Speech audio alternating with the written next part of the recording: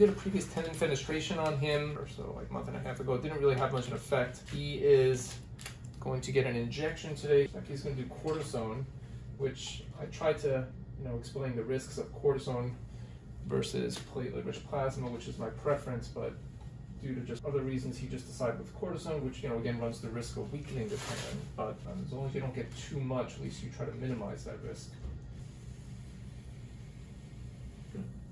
Here we're going to show a model of this ultrasound-guided cortisone injection over the common extensor tendon. We're just trying to get the injectate just superficial to the tendon, which you can see here, the injectate coming out of the needle, just superficial essentially to the extensor carpi radialis brevis tendon and the common extensor tendon in general. And here's a little close-up view. Again, you can appreciate the needle just superficial to the tendon and not within the tendon itself. Here you can see the needle. This is a very superficial procedure and pretty easy in the fact that the needle is just under the probe and parallel to the probe, so you can get a pretty good view of the needle. Here we're using a 22 gauge needle. There may be some calcification at the insertion of the common extensor tendon versus some irregularity of the lateral epicondyle. I'm trying to get the injectate right above the tendon. I don't want to really inject too much in it.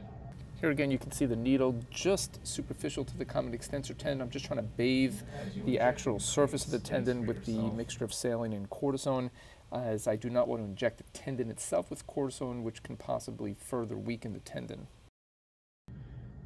Almost done, yeah, we're almost done. I'm not doing any kind of tendon fenestration in conjunction with cortisone, which again can further weaken the tendon.